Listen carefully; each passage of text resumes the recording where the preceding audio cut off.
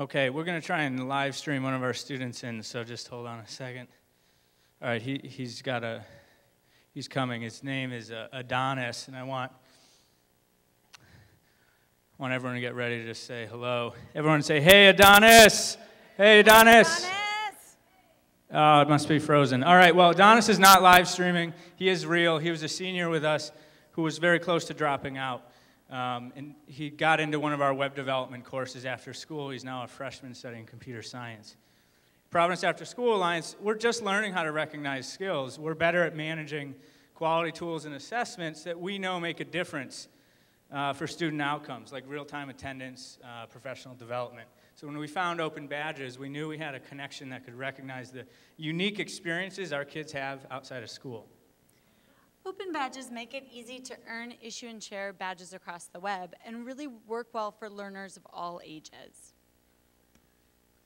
So our program and our badge might recognize that the kids are learning dance, but also that their instructor was trained using some professional development tools, and there's individual attendance for them. Open badges work really well for learners beyond the school year because it enables them to take the badges that recognize skills, literacies, and interests they have with them on the social web and make them manageable.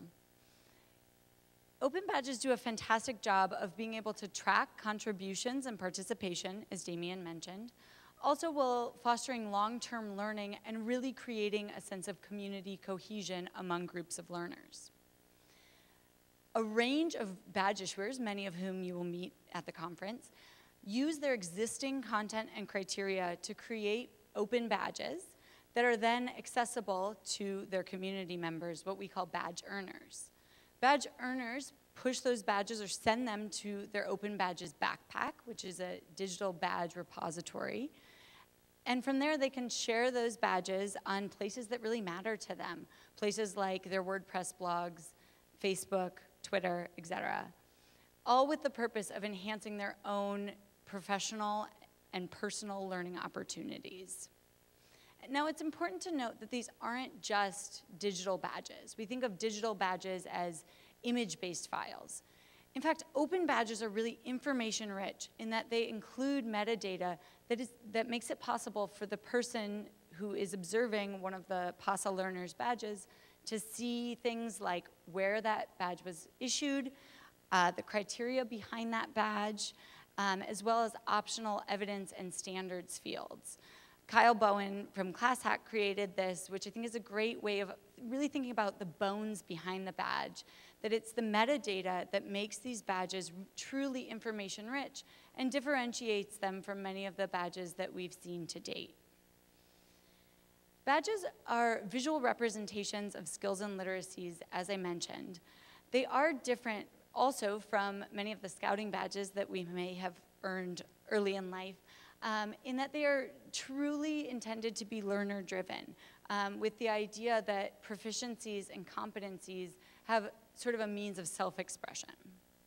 I mentioned on the previous panel that if you ask these boys to talk about their badges, they'd be more likely to talk about learning to build their own mountain bike and working with incredible students from Brown University or Engineers Without Borders. We had 2 students who wanted to learn how to create their own cupcake business in an entrepreneurial program. Yes, they got a badge, but they also learned how to build a business plan and pitch it for seed funding in front of entrepreneurs. So we've got, in Providence, lots of after-school programs that have badges, that have assessments to them. We've made some connections to things like the Common Core, but because these are real unique experiences happening outside of school, they get some of the best assessment. Did you get seed funding for your cupcake business? More importantly, did the cupcakes taste good? Authentic questions. In the middle school, we know through a 3-year longitudinal study, it takes 30 days of attendance before we see an uptick in student outcomes like better attendance in school or even math scores. Our first badges in middle school, therefore, take 30 days to earn. So we know what you're all wondering. How do I get started issuing badges? Many of the folks in this room and many of the DML grantees were once where you sat, really at a place where they were eager to learn about how to get started. Looking at your existing goals and content is a fantastic place to start, pulling together a team not only internally within within your group, but also really thinking about involving the needs of the community members that you serve and really creating a co-design process. We couldn't be more excited to talk to you about this after. Please come find us. You can find us on the web as well. Badge Earners Unite.